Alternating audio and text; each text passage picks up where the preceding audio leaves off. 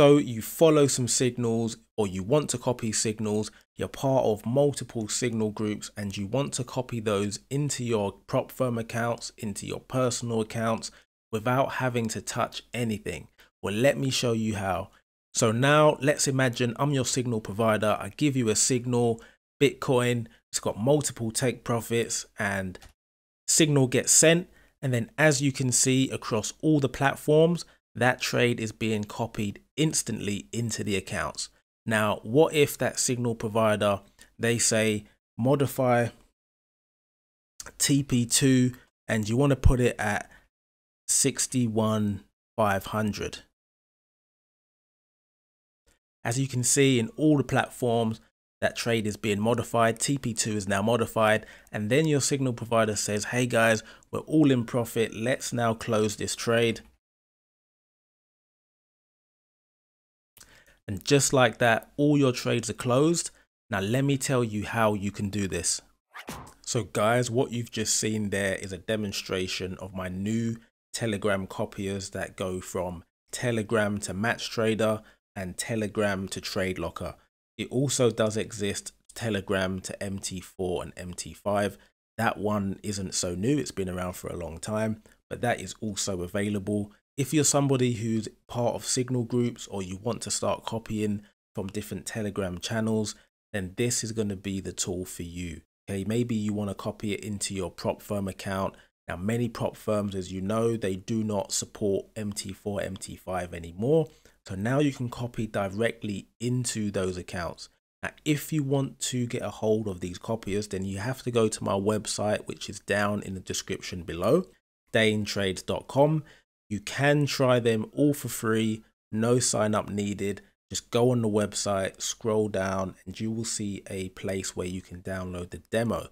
What you should know is you can copy to an unlimited number of accounts, okay?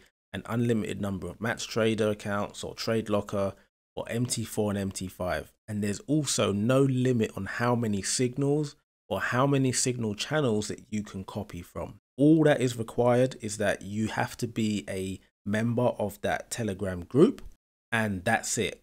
Once you set the copier up, it will automatically read all of the groups that you're in, and you can choose which ones you want to copy from.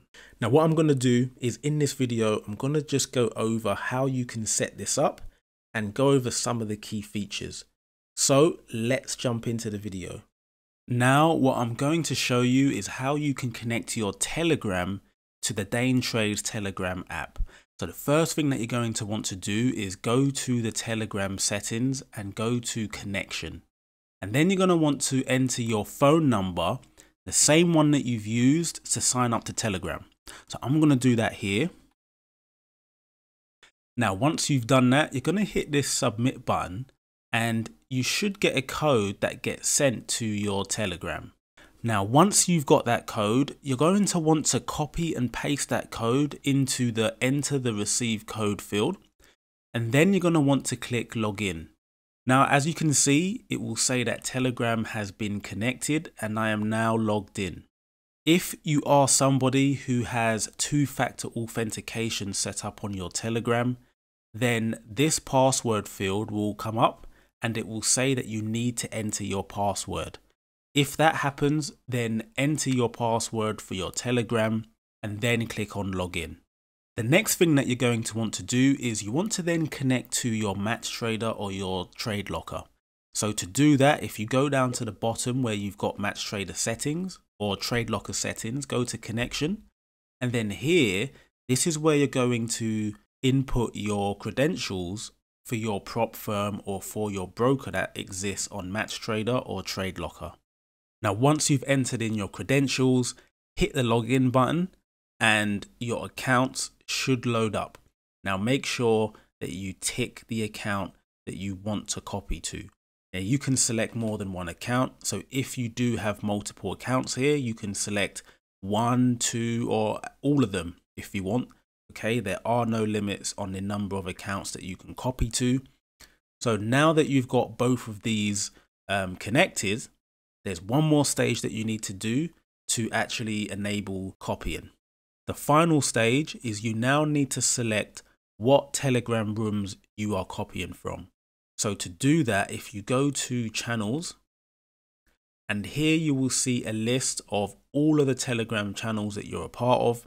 If you want to see a group or private chat, then you can tick those and they will appear here as well. You can select as many channels as you want, so there are no limits. You can copy from as many signal rooms as you want. It's completely up to you.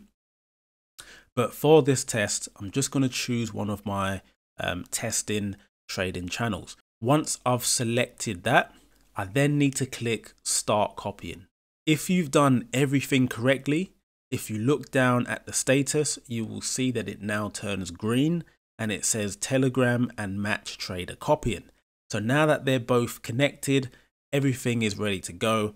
Let's now load up my MatchTrader and let's start sending some signals. So what I've actually decided to do is connect all three of the Telegram copiers, one to MatchTrader, one to MT4, MT5, and the other to TradeLocker. And I'm going to show you this working to all three at the same time. So just before you get copying, okay, the settings that you want to check are the risk settings. So if you go to the general tab and then you go to risk percent, it will be set to 1 by default. Now, of course, you can change this, but by default, you will be risking 1%. And also keep in mind that the risk share for TP1, TP2 and TP3 by default is set to 100.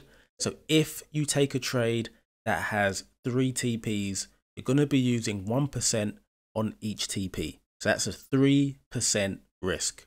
The default copier settings, they should work for the majority of signals. So let's jump in and show you what a signal will look like and how that goes into the platforms. So here I've got a basic Bitcoin signal, stop loss and 3 TPs. Let's enter that now and see what happens. So there you go. We've got our signal in, and as you can see, all the platforms has entered the signal automatically within just 1 or 2 seconds. Okay, so there's the signal. Now let's just close this trade. So your signal provider, they say, okay, we're in profit, guys, close the trade. So we'll just type close here. And then there you go. You see that it closed all 3 of the trades across all the platforms. So that was just a basic buy signal. And then, you know, the signal provider saying close. They can say close positions or hit TP, close positions. But of course, if your signal provider modifies a signal, so they say, hey, modify TP1, then TP1 will be modified. If they say modify TP3, it will be modified. If they say you need to move to break even, your trade will be moved to break even. You can take partials. There's so many features that this has. Okay, now let's jump into the copier's settings and let's see what settings that you have available to you. Now let's go through some of the key features that the Telegram app has. And first of all, we'll start off in the general tab. In the general tab, we have many options here. I'm only going to pick out a few, but there's many more that we can go through at a later time. First of all, you have the ability to have a channel filter. So even though you're copying, you know, maybe 5 different channels on this particular account, you may only want to enter trades from a particular channel, then you can do that. You can filter out the channel. You may also have the same idea when it comes to symbols. So you might want to only copy signals from specific symbols. And so you've got a exclude symbol filter here. Now, if we scroll down from here, okay, we've got more options here. You can ignore signals with no stop loss, or you can choose to ignore signals with no TP, or both. If you've got a signal provider and they don't provide you a stop loss, you may not want to enter the trade. So you can tick ignore signals with no stop loss, and all of those signals, they will be ignored. What you can do with that as well is you also have the options to override the TP or override the stop loss. So for example, over here in the signal, I've got a stop loss and some take profit levels. Well, I can override those. I don't have to use their stop loss and take profit levels. Okay, if I use override TP1, TP2 and TP3, I can say, okay, TP1, I want it to be 30 pips. TP2, I want it to be 40 pips, and TP3, I want it to be 50 pips. Okay, now you might also say, now for my stop loss, I want a stop loss of 30 pips. And then what that will do is it will ignore the stop loss and take profits from your signal provider, and it will give you your own take profits and stop loss. If you're somebody as well who is copying for prop firms, I know that's obviously a really big thing, then you have an option to do a signal offset as well. So this will add a certain amount of pips to every signal. So that way your trades won't match exactly somebody else's. We also have a max slippage for entry. So if your provider gives you a signal and the entry is too far away from where your price is on your broker, you can choose to ignore that signal. Let's move on to another tab. So here we've got the copy tab. And normally you wouldn't want to touch this, but if you did, then you can choose to copy, only maybe buys. You can choose to only copy sells, only copy market orders. Another good one that you might want to consider is you may want to remove copy modify orders. So some signals are really good, but maybe the way that the person manages it isn't actually the best. So you may choose to not modify your orders. So once you're in the order, you do not modify it and you just let it hit your take profit or your stop loss. Now let's move on to the signal. So I'll just briefly touch on this. This is all the keywords to help you recognize your signal. So this is something that is fully customizable if your signals are not being recognized. Now I'm going to have a more in-depth video on this on my website, so make sure you check out danetrades.com, and if you go to the user guide section, you will see more information on how you can customize your signals. The final tab is going to be the time tab. So here you can choose to only trade on certain days. So if your signal gets sent on a day that you don't want to trade, you can choose to untick that day. You can also choose to close your trades at the end of the day, or you can use a time filter and you can specify what hours you want your signals to be taken. Now that is a basic overview of the majority of the features here and the ones that you may want to consider. Now again, if you want more information, head to my website and there will be a written user guide, and over time I'll be adding more videos to explain more of the settings.